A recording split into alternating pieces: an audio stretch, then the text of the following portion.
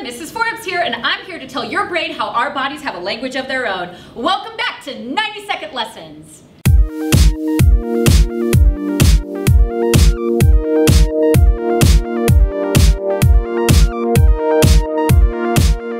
When you meet someone new, you need to leave a good first impression. It may be the only chance you get. Were you aware that up to 93% of the way human beings communicate with each other is through body language? Let's start the clock. When you are giving a presentation, did you know that hand gestures give listeners confidence in the speaker? Unless, of course, the gestures are crude or disrespectful. I would avoid those, but otherwise, using two hands above the waist reflects complex thinking.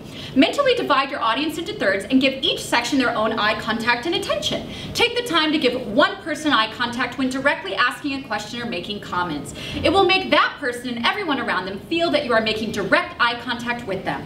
Finally, move around the room. It looks like you are animated and makes you look a lot more confident. Second, it's going to happen. Someday you're going to have to look for a job. I'm sorry. But when you're in an interview, avoid nervous gestures such as rocking back in your chair, repeatedly shaking your foot, or even drumming your fingers. You don't want to look like the type of employee that can't stay focused. Also, don't cross your arms, slouch, or stare blankly. Instead, sit up straight, lean slightly forward to that person, not occasionally to show interest, but not too much. You don't want to look like a bobblehead.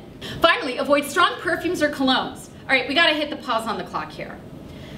Guys, I know that Axe commercials have convinced you that you'll be a ladies' man by wearing it, but quite frankly, it smells like bug spray and nobody likes it, so you just need to stop.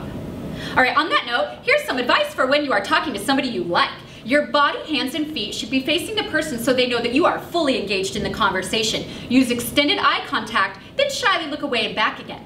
Move towards the person and close the space between you. Also, guys, if you see a girl touching her hair a lot, it means she's probably into you. Don't touch your face though. Itching any part of your face is a nervous gesture that may indicate that you are not being completely honest. The most important part of body language is that most of the time, it's not what you say but how you say it. You can just ask these guys. Well, it looks like my time is up. Hopefully you can tell from my body language that I'm a bit relieved. Tune in next time for a quick lesson from your CDS staff.